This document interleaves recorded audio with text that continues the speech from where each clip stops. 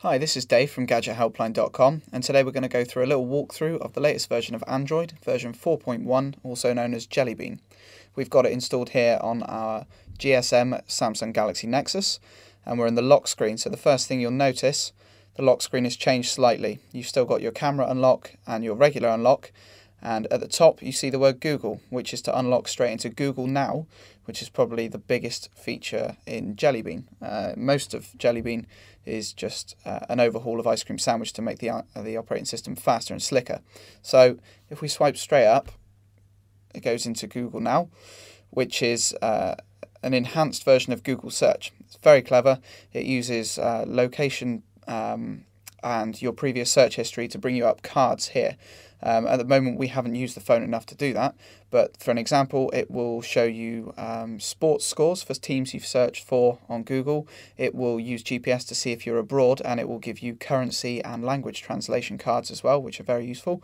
And if we have a look here, we should be able to show the sample cards if we've got a decent connection. So it will show you your next appointment from the calendar.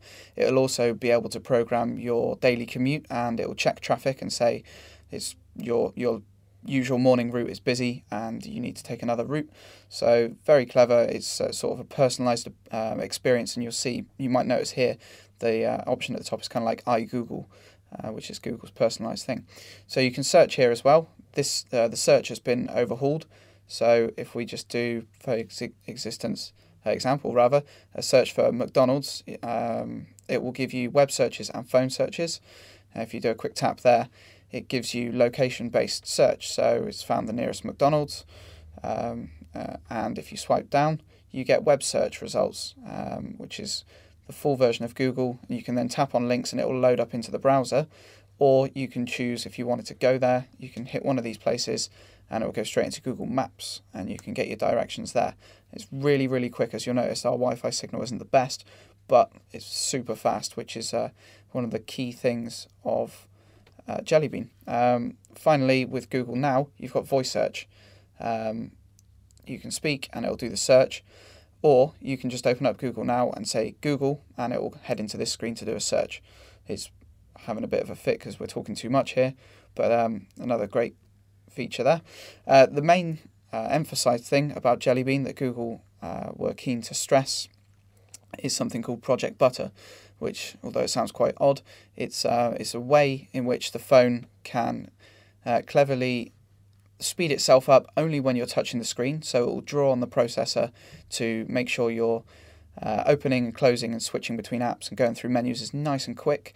But when you're not using it, it won't do it. It will slow right down because obviously you're not using the phone, and this is going to save battery. So as you can see, very, very quick. The Galaxy Nexus doesn't have a quad-core processor, it's dual-core, but nice and fast there. Another thing is notifications. If we drag down the notifications bar, you can see that things look slightly different. On here, you've got your notifications can be grouped, and they can be bigger. So if you've got 5 emails in your Gmail, it's bigger, and you can go into that and view that. Things like alarms can be snoozed and dismissed from in here, and calendar appointments, and also you can swipe away notifications if you don't want them, just like you can do with the multitasking in Android.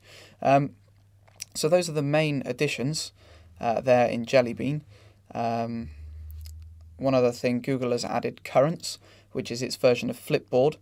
For those not familiar with Flipboard either, it's like a digital magazine, so you can put in your favourite websites, RSS feeds, and your social websites, Facebook and Twitter, and it will draw in all of your news and you can read it offline. So that app is now pre-installed on Jelly Bean. There aren't any other real app additions or changes to the widgets. They stay the same as in Ice Cream Sandwich, and you've got the Play Store link there. Navigation has changed slightly, but not hugely. So those are really the main changes in Android Jelly Bean. Just in case you were wondering, we're just going to have a look here.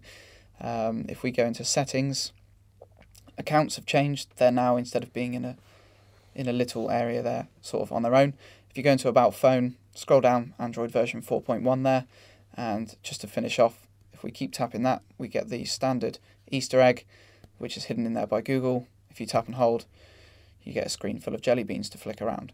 So that's Android 4.1 Jelly Bean, and it's on our Samsung Galaxy Nexus. We hope you've enjoyed that, and if you've got any questions or want to learn more about when you're going to get Jelly Bean on your phone, stay tuned to the Gadget Helpline blog. Thanks very much.